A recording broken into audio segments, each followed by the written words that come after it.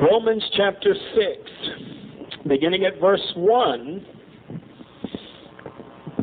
And just before I start, I don't want to forget, Laura, here's a little something that I got for y'all from Tommy's birthday celebration. I made this on my computer. I thought y'all might enjoy having it. You're welcome.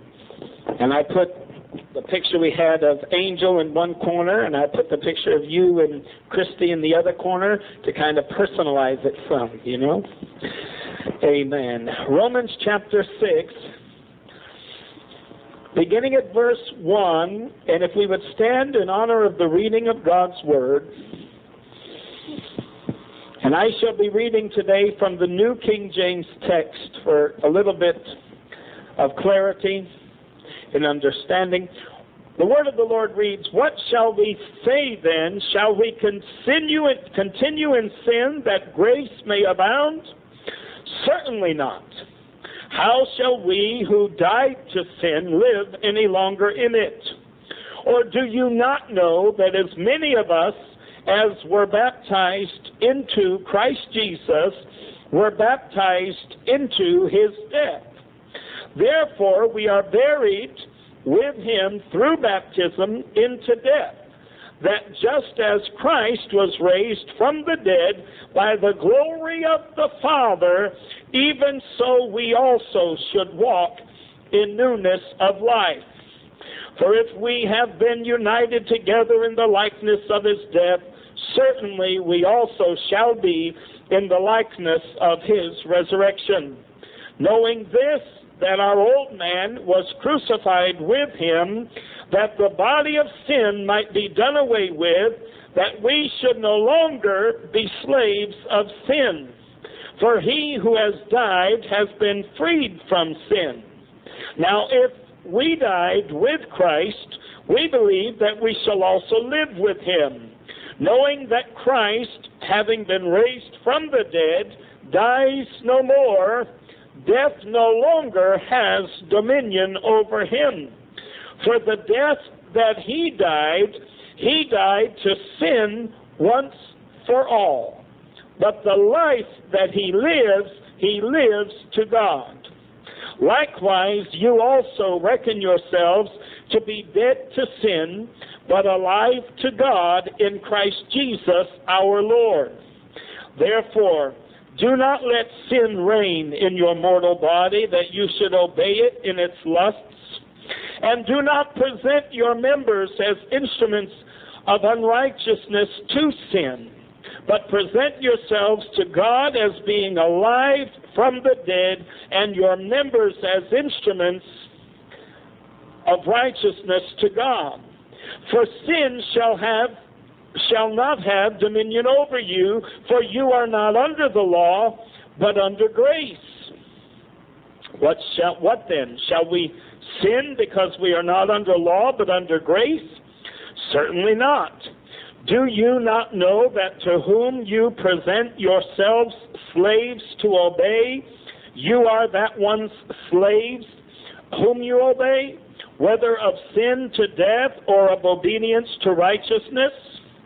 But God be thanked that though you were slaves of sin, yet you obeyed from the heart that form of doctrine to which you were delivered. And having been set free from sin, you became slaves to righteousness, or of righteousness. I speak in human terms because of the weakness of your flesh. For just as you presented your members as slaves of uncleanliness and of lawlessness, leading to more lawlessness, so now present your members as slaves of righteousness for holiness. For when you were slaves of sin, you were free in regard to righteousness. What fruit did you have then in the things of which you are now ashamed? For the end of those things is death. But now, having been set free from sin and having become slaves of God, you have your fruit to holiness, and the end everlasting life. For the wages of sin is death, but the gift of God is eternal life through Jesus Christ our Lord. It's not very often that I read an entire chapter to start a message with, but today I wanted to read that chapter because really, if you're going to not butcher Scripture and take something out of context, it's hard to know there where to stop. Because really, you can't hardly do it. So I said, well, I'm going to break form and we'll read an entire chapter. And I'm not going to do a word-by-word exegesis on this, so don't worry, we won't be here until 10 o'clock tonight. But I think we have a simple message that God's laid upon my heart for this moment. And that message I would call Choosing Success. Choosing success. Would you bow your heads with me? Master, we love you so much, and we're so thankful, God, for another opportunity to hear from the word of the Lord. Master, at this hour, we would ask that your anointing would rest upon your servant, God, that you'd help us to deliver the word that you've placed in my spirit for this hour. God, that it might bring forth fruit unto righteousness in the ears of the hearer, for we ask it in the lovely name of the Lord Jesus Christ. Amen. Praise God and amen. You may be seated. I don't think there's really a singular portion of Scripture that is probably more commonly misrepresented and misinterpreted than the portion that we have just read. Paul is encouraging the people of God to aspire to a place of holiness. He is encouraging them to aspire to a place of righteousness. It makes me laugh when I speak to people who don't know anything about the Affirming movement, or they don't know anything about our church, and they somehow get it in their head that we do not aspire to holiness. That because of who we are and because we accept people within the confines of their humanity, that somehow we're not holiness, we're not righteous. We don't believe in righteousness and godly living, when in reality nothing could be more from the truth. Absolutely we believe in it. You cannot claim to believe the Scriptures, and you cannot claim to be a believer in the Lord Jesus Christ and not embrace the concept of holiness and righteousness. I may not embrace it to the level of high hair and long dresses, but I certainly do embrace it. Amen. In the King James Version, Romans chapter 6 and verse 13 reads, "Neither yield ye your members as instruments of unrighteousness unto sin, but yield yourselves unto God as those that are alive from the dead, and your members as instruments of righteousness unto God." Children, I want you to understand today one point. If you leave this service and you don't get another word I say, I want you to understand what I'm about to tell you right now. It is easier to succeed in Christ than it is to fail.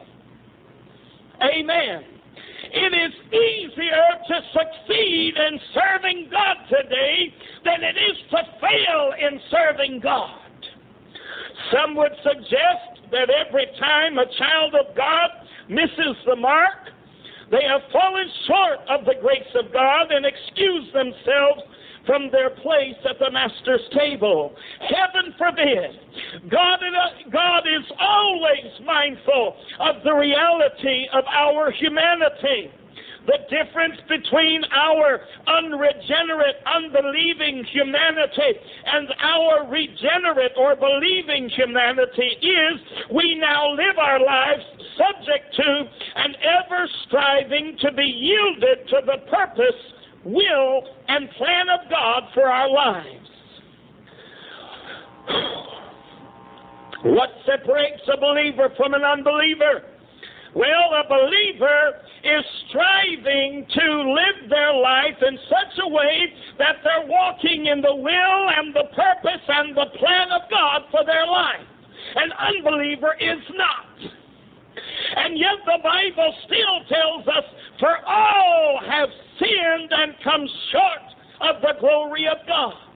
Now, there are many who misrepresent the salvation message in Christianity today, who tell you that the writing of the Apostle Paul, which states, "For all have sinned and come short of the glory of God," is speaking of universal sin, meaning that all humanity stands before God in a state of sin before they believe and obey the gospel of Jesus Christ. That is wrong. That is false. That is a misinterpretation of Scripture. The world has never been trying to glorify God. It never will try to glorify God. Paul said, "For all have sinned and come short of the glory of God." Therefore, the ones that Paul was writing to and the one Paul was writing about was one like you and I today who strive to do the perfect will and plan of God for our lives, and yet along the way we falter, along the way we stumble, along the way we fail. Paul said, "You're in good company. For all have sinned and come short of the glory of God." Even the one in church who thinks they're the most righteous, who think they've been able to uphold the code and live up to the law, to the letter, so that they feel confident in themselves that they have not missed a single thing. And I don't celebrate holidays, so God will honor me. And I don't do this, so God will honor me. And I don't do that, so God will honor me. But honey, there's a spirit of self-righteousness and a spirit of pride within you that God detests.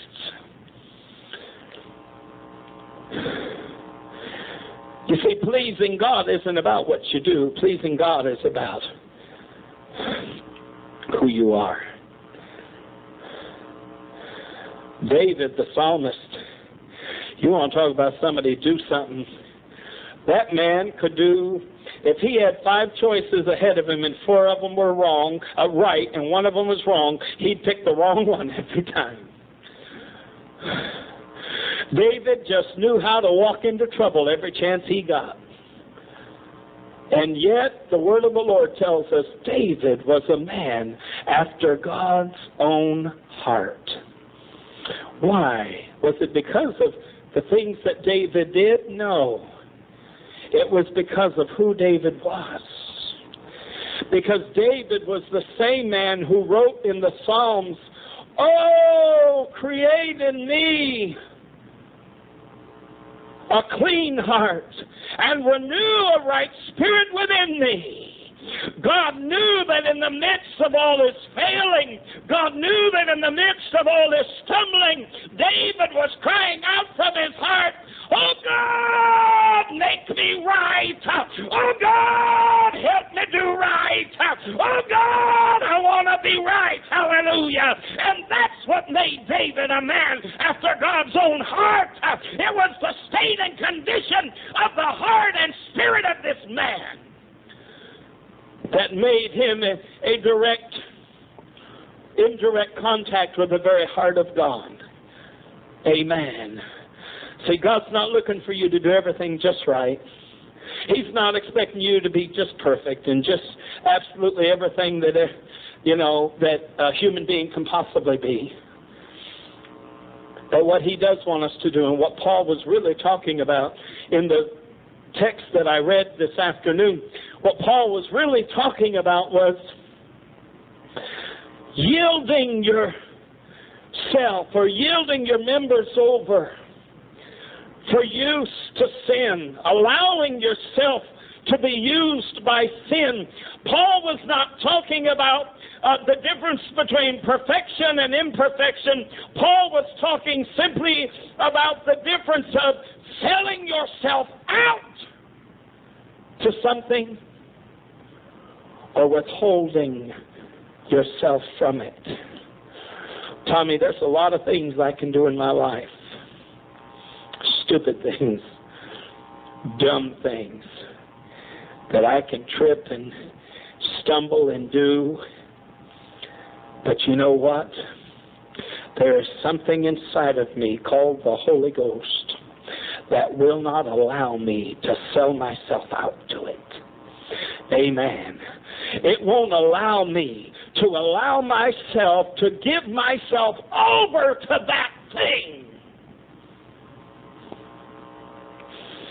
Because Paul said, the minute you sell yourself out, the minute you give yourself over, you become whatever it is you're selling yourself out to's servant.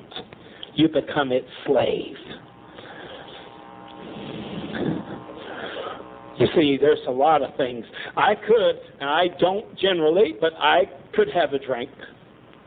I can drink an alcoholic drink. It doesn't bother me in the least. I have no desire for alcohol whatsoever. I could care less about alcohol. And whether I drink a drink, if I were to bring a fifth of whiskey or whatever they call it up here right now in front of this church and pour myself a cup and drink it in front of you, while there are some churches in this area that would just, they'd be turning over in their graves to know that he did what? He took a drink. It's not in the action. I can take a drink and it doesn't harm me, it doesn't hurt me, it doesn't bother me, it doesn't affect me. I'm not going to become an alcoholic over it because I don't have a disposition toward that. It's not in the action, but you know what? If you're not careful, if you allow circumstance and situation and the enemy of your soul, if you allow them to work against you toward the destruction of your spirit and your life with God, they will bring you to a place where one day you're looking at this thing and you're realizing I've reached a place of decision. I've either got to sell myself out to it or I've got to walk away from it.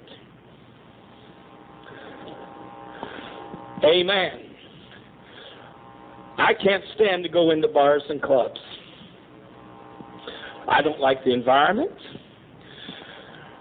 Don't like it at all. Tommy will tell you I'm telling the truth. I do not like the environment at all.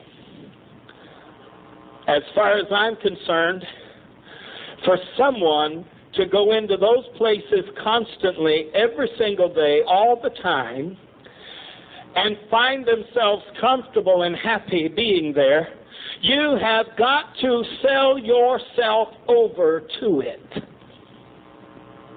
Hello now. You have got to sell out to the compromises that such an environment call upon you to make. You've got to agree to those things. Well, I hate being in a smoky environment, and I hate being around a bunch of drunks acting like fools, and I really don't care for people coming on to me like gangbusters for no reason, but just that they're a bunch of perverts who can't control themselves, but all of a sudden, in order for you to be able to do that on a regular basis and be perfectly comfortable and happy there, you've got to sell yourself out to it. And every time I go into it, every time I'm in one of those environments, my spirit is saying, I ain't selling out to this trash because I don't like it, and I'm not going to sell out to it. I'm not going to allow myself to buy into the notion that this environment is an okay environment, because it's not. Amen. Because you've got to be careful about the decisions that you make. Because if you compromise yourself too much, at some point you may find yourself somewhere that you really didn't mean to be initially. Lord have mercy. The term that the Apostle Paul uses, that the King James translates yield or yielded, in the Greek means literally to place beside or to put at disposal, to present, to make an offering of, to stand before, to provide. You see, so many churches just love to preach that portion of Scripture as though every time you give in and you allow yourself to do something that you know you ought not to have done, that you've become the servant of sin. No, that's not what Paul said. He said when you present yourself for that purpose, when you walk up to the altar of Satan and say, here I am, do with me as you will, I'm selling out to you. I'm letting you do whatever you want with me. That's when Paul said you become the servant of sin. But as long as you're a child of God who is striving to fight the good fight of faith and wrestle the issues of flesh over spirit, which Paul said are constantly in contradiction to one another, then children, you're on the winning side. And don't let the devil, don't let a pope, don't let a priest, don't let a prophet, don't let a preacher ever tell you any different. Amen. It's easier to win this thing than it is to lose it. You've really got to go somewhere. You've really got to give up some things. You've really got to compromise some stuff before you can lose your salvation. And people that tell you, oh, it's as easy as just putting a cigarette to your mouth. You know, Laura, you know what I'm talking about. There's churches believe that way. Oh, the minute you put that cigarette to your mouth, bless God, you're headed to hell. The minute you put that drink to your lips, you're headed to hell. That may be a believer. I remember a man years ago when I was, matter of fact, I was just a teenager back then because I didn't even have a church yet. This is before I started my first church. It was right here in Fort Worth. And one day a man come up to me. He said, "Sir, you're a Christian, aren't you?" I said, "Well, yes, I am." He said, "Can you help me?" And he just started crying. And I said, "Well, what's wrong?" He said, "I went to the door of my house earlier today, because somebody had rung the bell. And I opened the door, and there stood my ex-wife. And in my ex-wife's arms was my little 2-year-old boy that her new boyfriend, husband, whatever it was, had decided to beat up on." He said, "There was my kid all beat up. And my ex-wife with her mascara running down her face because tears just streaming down her. She didn't know what to do. She didn't know where to go. Terrified she's going to lose him if she goes to the emergency room, because then the state's going to step in and, you know." And he said, "Sir, if I ever wanted to murder somebody in my life, I wanted to murder today." He said, "But instead of murdering," he said, "I did something I haven't done in probably 15 years. He said, "I've been serving the Lord for 15 years, and I've been in church for 15 years. He said, "But I was so angry I didn't know what to do. So I went and got drunk." And I sure knew he did, because I could smell it.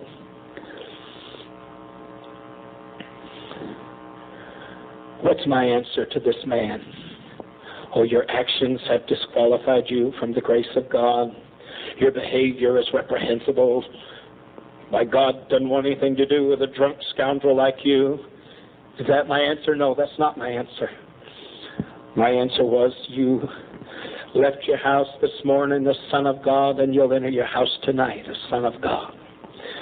But I hope and pray that you'll not sell yourself out to this experience you've had tonight and allow it to become your master, but rather recognize that the enemy has gained an advantage on you momentarily. But honey, like a boxer in the boxing ring, shake off the dust, get back up on your feet, and come out punching, because the battle is not yours but God's. And when it's all done, you will win this war. That's my answer to that man. Amen. Because Paul didn't tell us every time that we caved in to the flesh, every time we catered to the carnal, every time we gave in to a physical desire or want or lust or temptation, that we all of a sudden were on the wrong side of the tracks. No, that's not what Paul said. It's not what he meant. Heaven help us, no. But he did want us to be forewarned. Children, just be careful, because those failings and those faults, they can either be a little glitch in the highway, or they can become the off-road to your undoing.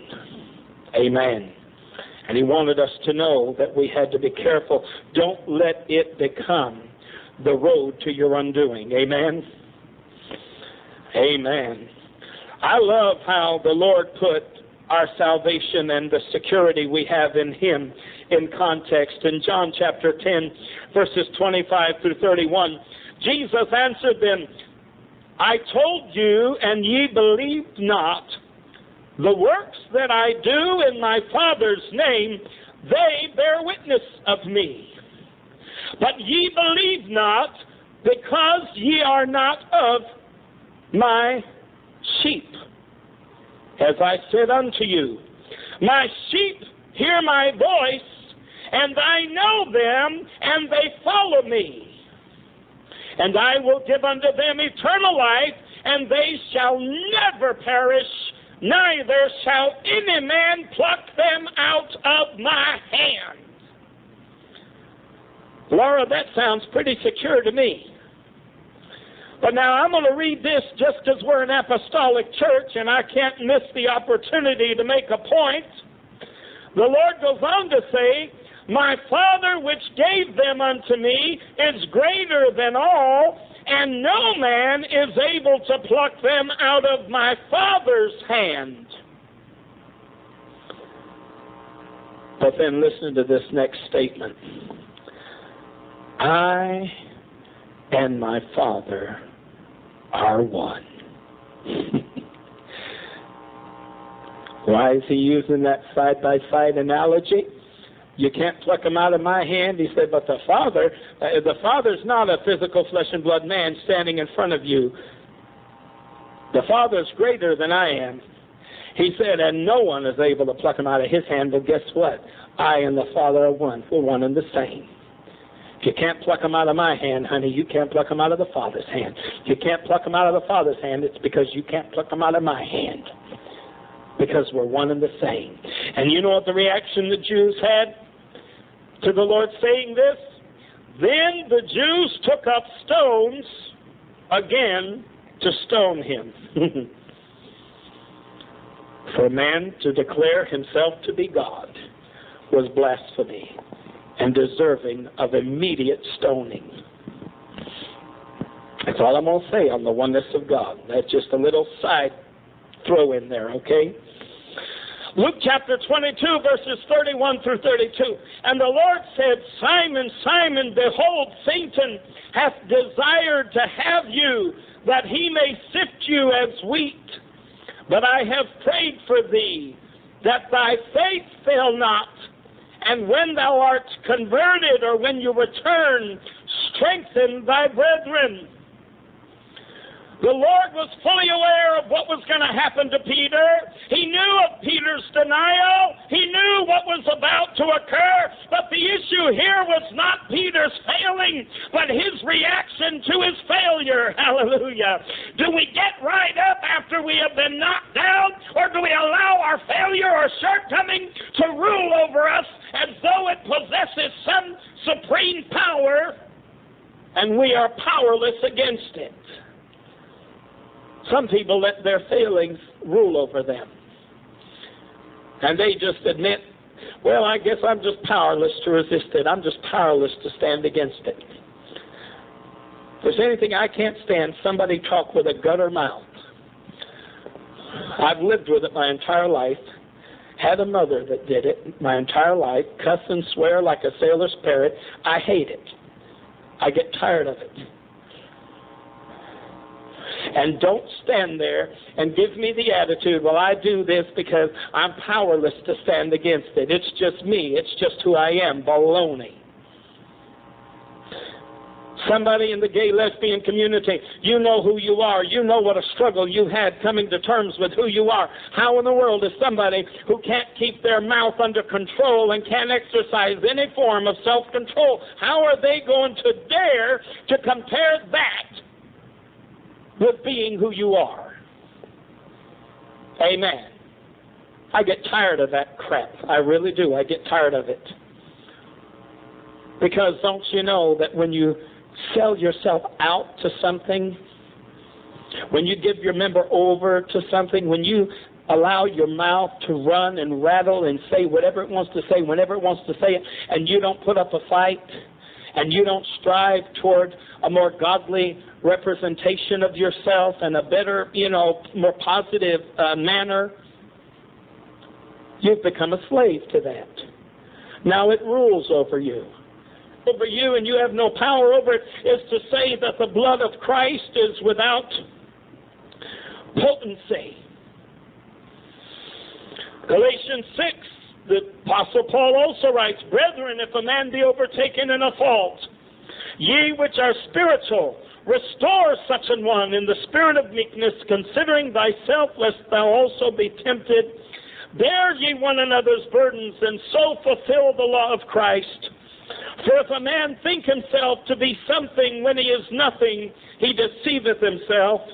But let every man prove his own work, and then shall he have rejoicing in himself and not in another. For every man shall bear his own burden. Let him that is taught in the word communicate unto him that teacheth in all good things. Be not deceived, God is not mocked, for whatsoever a man soweth, that shall he also reap. For he that soweth to his flesh shall of the flesh reap corruption. But he that soweth to the Spirit shall of the Spirit reap life everlasting. And let us not be weary in well-doing, for in due season we shall reap, if we faint not. As we have therefore opportunity, let us do good unto all men, especially unto them who are of the household of faith. Paul said, what should the reaction and the response of the church be when someone is overtaken in an area of weakness? He said, restore them. Your action should be restorative, not condemnatory. We don't suddenly shun you. We don't suddenly have nothing to do with you. No. He said, restore them in the spirit of meekness, considering yourself, lest thou also be tempted. Said, bear ye one another's burdens. Don't you know, one of the reasons why I come into church is so important. People just love to tell me how they can serve God without coming to church. I just love people telling me why it's so unnecessary that they come to church. And yet, the Bible tells us, bear ye one another's burdens. Honey, if you're going to be out there by yourself without the church, that means you're going to have to carry the full weight all by your lonesome. Amen. But when you've got the strength, when you've got the integrity, when you've got the character of the church corporal behind you, suddenly it's amazing how much more you can do. Amen. Isn't it interesting how one man can't, lift up a certain rock, and yet one other man will come and he'll help you, and all of a sudden that rock, boy, y'all can just pick it up just as fast and as quick as you please. Now, one man couldn't pick it up. How much more strength did he have than you that when he came on the scene, suddenly you were able to pick it up? That's not the issue, is it? You don't think of it in those terms. You don't think, well, if I'd have been just 5% stronger, I could have picked it up on my own. You don't think of it in those terms. No, because when two people come, it doesn't matter whether he has just enough strength in him for you and he to pick it up together, or whether he's got enough strength in him for you and he to pick up two of those rocks. It doesn't matter. The bottom line is that when you put the two together, you're able to do something that the one cannot. And if you put 3 or 4 or 5 or 6 or 20 or 30 or 50 or 80 on the job, now you're able to do even more. That's the principle behind the church. We're part of the body. We're all single cells in the singular body of Christ, and we all work together to compensate for one another. Your weakness may be my strength. Amen. And your strength may be my weakness. And I'm able to benefit from your strength, and you're able to benefit from my strength. That's part of the purpose of being part of the family of God and being part of the church of God.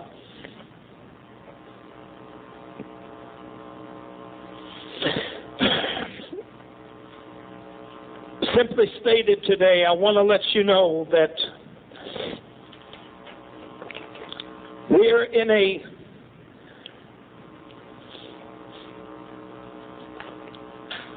situation today where we can choose success. We can choose to be successful serving God. We can make up our mind, I am going to win. I'm going to make heaven my home. I'm going to serve the Lord. And choosing success is a very simple matter because it all has its foundation in voluntary submission. Amen. Paul said, unto whomever, unto whatever you present yourself and offer yourself as an offering, or present yourself and make yourself available to whoever, wherever you do this, Paul said, that's whose servant you become. Guess what? By coming into the house of God today, you presented yourself as an offering to the Lord. You presented yourself for service to the Lord. So you know what that means? According to Paul's principle? Amen. You're the servant of God. Because you've taken your members and you put them in a place where they were in a position to be of service to Him. And not out in a bar room somewhere, and not out in a club somewhere, and not out on the street messing around somewhere. So therefore, the very action and the very act of coming into the house of God is presenting your members to the Lord. And Paul said, unto whomever you present your members. He used the term yield in the King James, but he said, unto whomever you present or offer as an offering. He said, that's whose servant you are. Amen. So a lot of people out there today wouldn't think twice about coming into church. They wouldn't even give it a thought. No, because they've picked their masters. But when we make an effort to come into the house of God, to be part of the family, we allow Him over and over again, week after week, to see, Lord, once again, I'm making you my choice. Amen. I'm voluntarily submitting myself and surrendering to you. Amen. To be used of you. Praise God. Choose success today. Choosing success is very easy. Keep doing what you're doing and you'll get there. Amen. It's easier to win this thing than it is to lose it. Would you stand with me today?